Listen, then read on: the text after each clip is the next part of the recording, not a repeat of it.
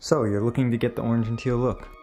In this video you will learn how to get the classic look, with a few extra tips along the way.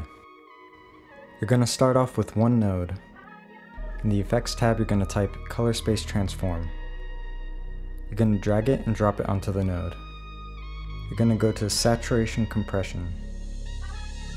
Then you're going to plug in your camera's color settings. For me it's Rec 2020 and Fuji F-Log, since I use the Fuji X-T3. For the outputs, I'm going to put Rec 709 and Cine and Film Log. I'm going to name this node 709, and I'm going to add another node. Here I'll put Kodak Select 2383.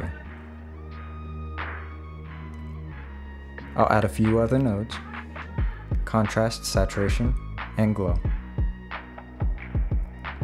For the contrast, I'll click the brightest part of the image and the darkest part of the image. I'll bring down the blacks and bring up the highlights, crushing the two. Then I'll go to saturation, bring it up to about 90, and now we can see our color separation.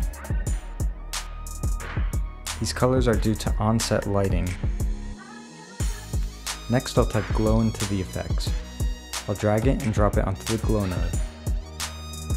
I'll bring the spread and threshold all the way down so I can see the exposure amount, the gain, that I'm going to be affecting. I'll bring it somewhere in the middle. I'll turn the threshold a little bit up until the blacks are looking a little more rich and dark.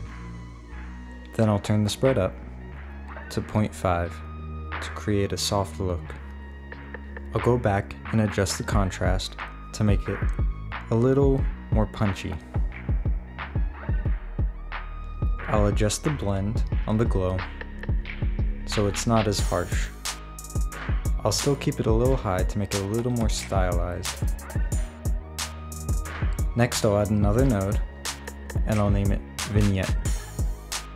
I'll create a circle mask and I'll invert it. Then I'll go to the curves adjustment and bring down the midtones. This way, it'll look darker around the edges. After the vignette, I'm going to add another node at the end of all of my nodes, and these are going to be the blacks.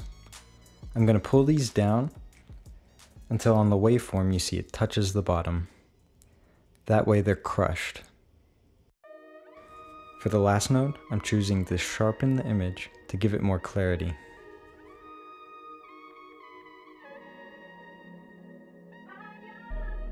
And that's the look. I hope you liked the video. Please like and subscribe if you want to see more, and click here for the next video.